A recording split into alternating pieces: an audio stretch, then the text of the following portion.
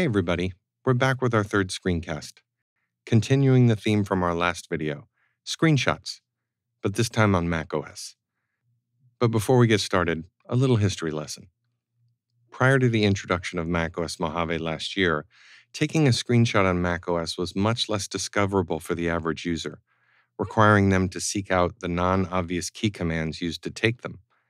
Thankfully, Apple was listening to professionals like us and to regular users and added more robust features on macOS for taking and marking up screenshots, while also making these new features more discoverable by way of a new Screenshots app. And these new features will seem very reminiscent to anyone familiar with taking screenshots on iOS.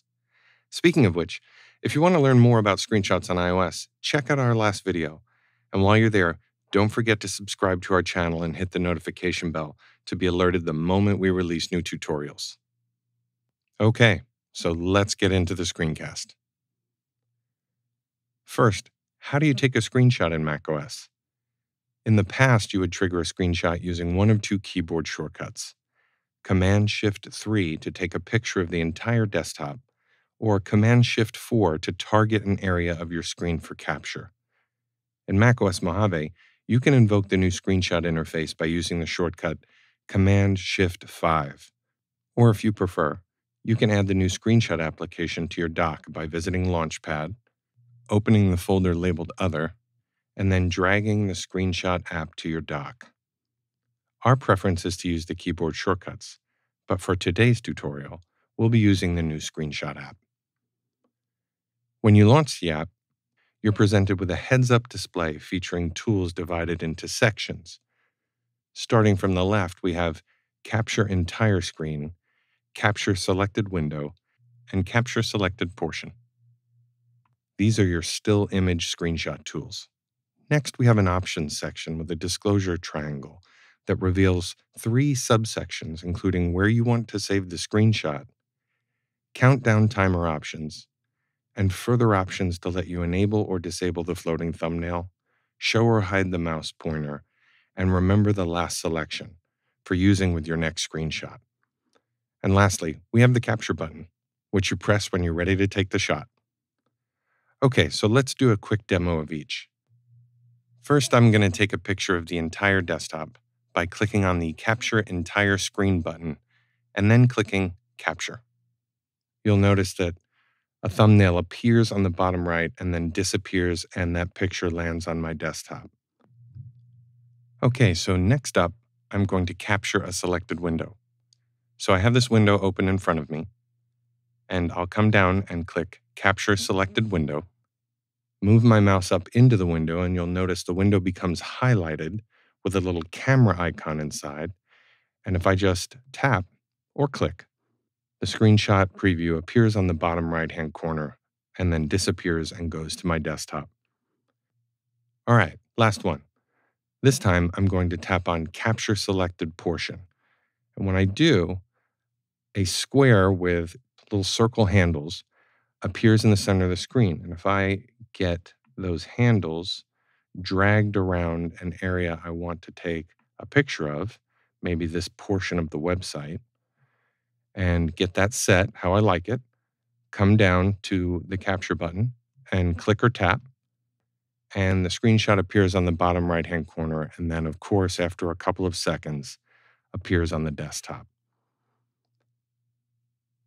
All right, now one little trick that I think is worth noting, when you do take a screenshot, let's say, for example, a portion of the screen like I just did, I'm going to go ahead and hit capture again. And when I do, the screenshot appears in the bottom right. But if I right-click on it, I'm given options to save it to a different location, open it in particular applications, show where it is in the Finder, delete it, markup, or close. In this case, I'm going to go ahead and delete it. Okay, now let's take a look at the markup tools. I'm going to take a screenshot of a web page, and when I do, of course, it ends up previewing in the bottom right-hand corner. But if I go ahead and click on it, it brings it up in Quick Look, and we have helpful markup tools that we can use to draw notes or messages on the screenshot itself. Okay, so let's do a quick run-through of the tools we have available. Starting from the left, we have Sketch, Shapes, text, highlight section, and that's only available when marking up PDFs in the preview app. Signature, shape style, border color, fill color, text style, rotation, and lastly, cropping tools. Rounding out the top right are the done, trash, and share buttons. Okay, demo time. To draw on your screenshot, select the sketch tool and use a mouse, trackpad, or stylus to create your sketch annotation. To place a shape, click the Shapes tool and choose from a variety of shapes. Once a shape is added, you can use the Shape Style tool to change the line thickness, as well as the border and fill color tools to adjust what colors you want in your shape. And it should be noted, shapes can be resized easily by grabbing the little blue handles and moving them inwards or outwards or diagonally. Included at the bottom of the shape section are the highlight area and magnifier tools. When you choose the highlight area tool, a box appears on your screenshot that highlights the area it's over. You can change the dimensions of the highlight box as well as move it anywhere you need on your shot. The magnifier tool, simply put, magnifies an area of your screenshot that you want to draw attention to. The magnification diameter can be made smaller or larger by dragging the blue circle inwards or outwards, and the magnification percentage can be increased or decreased by dragging the green circle around the magnifier itself. Next up is the text tool. Use this tool to insert an editable text box on your screenshot. Pro tip: before you start typing, head over to the Text Style tool to set the font size, color, formatting, and alignment of your text. Of course, these attributes can be modified after typing as well. It's just more efficient to do it beforehand. To move your text box, select it and drag it into place. As mentioned earlier, the next tool, Highlight Selection, is only available when marking up PDFs. Since we're dealing with screenshots today and not PDFs, we're going to go ahead and skip this tool. Following, we have the Signature tool, which is a real time saver when you have to sign screenshots or PDFs. To add a signature, click Create Signature, and you can either draw it out using a trackpad or sign a piece of paper and use the iSight camera to capture a picture of your signature, which is just super cool. Once you have it captured, just click on the signature you want to use, resize it if needed, and move it into place. Rounding out the editing tools is rotation and cropping. You have rotate left and right, which function exactly as you would imagine. And then the cropping tool, that when selected brings up the familiar macOS and iOS cropping interface. Simply click and hold on any of the blue handles around the image to crop it down to your liking. You can crop vertically, horizontally, or diagonally. Okay, on to the screen recording options. In the past, if you wanted to record your screen on your Mac, you had to use Apple's media playback app, QuickTime. And if you're thinking, that doesn't seem very intuitive, you'd be right about that. Thankfully, in Mojave, Apple has relocated it to the new Screenshots app and even added some useful features it lacked before. In the section next to the screenshot tools that we just covered, there are two more options. One for Record Entire Screen and Record Selected Portion. These are your screen recording tools. Just like with screenshots, we have an options section with a disclosure triangle that reveals 4 subsections, including where you want to save the screen recording, a countdown timer, which microphone you want to use for voiceover, and further options to let you enable or disable the floating thumbnail, remember your last selection for use with your next screen recording, and the option to show mouse clicks during the recording, which can be really helpful to guide people's eyes around the screen when you're clicking on things.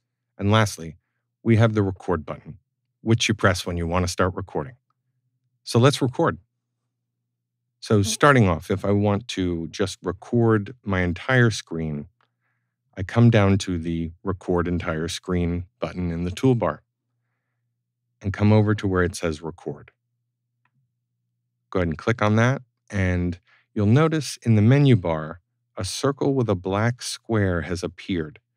That circle is to indicate that you are currently screen recording. Now, if I'm happy with what I've done, maybe I want to move things around the screen and show somebody what's going on. I come up to that circle, click or tap it, and the screen recording is previewed in the bottom right, just like before with the screenshots. And if I wait a moment, it disappears and is placed on my desktop, and that's it. Now, if I want to record a portion of my screen, I bring up the interface again, and this time move over to record selected portion. I'll go ahead and click on that, and the familiar portion box, as it were, appears, and I can change its shape by grabbing the handles and moving that around. And I can even put my mouse inside of it and reposition where I'm going to record the screen. Once I'm set, I'll simply press record again, and just like before, the white circle with the black square is placed in my menu bar to indicate that I am recording, but this time just a portion of my screen. If I'm happy with that, I'll come up to the circle, click it, and it's put in a preview mode, but this time I'm going to click it to bring it up in Quick Look. Now, unlike the screenshot tools from before, screen recording doesn't allow markup, but it does allow you to edit down your video if it's too long. To do that, you come up to the trim icon in the toolbar, and when you click it, you'll notice that a yellow frame is placed around the length of your screen recording. To change the length, simply drag from the left or drag from the right to shorten the length of your screen recording. Now, if you're happy with your screen recording and you want to save it for use later, you can hit done. Or, right in this moment, you can go right to the share icon, tap it, and choose how you'd like to share it. Okay, that brings us to the end of our screencast. As you can see, there's a lot of cool stuff you can do with screenshots in macOS Mojave. And if you have any questions, let us know in the comments. Thanks so much for watching. We really appreciate it. We hope you learned something new today. We'd like to reach as many people as possible with our training videos, and you can help by giving us a like and subscribing to our channel. And when you do subscribe, don't forget to hit that notification bell so you never miss an episode. Also, we really appreciate feedback, so let us know what you think in the comments. Thanks again. See you soon.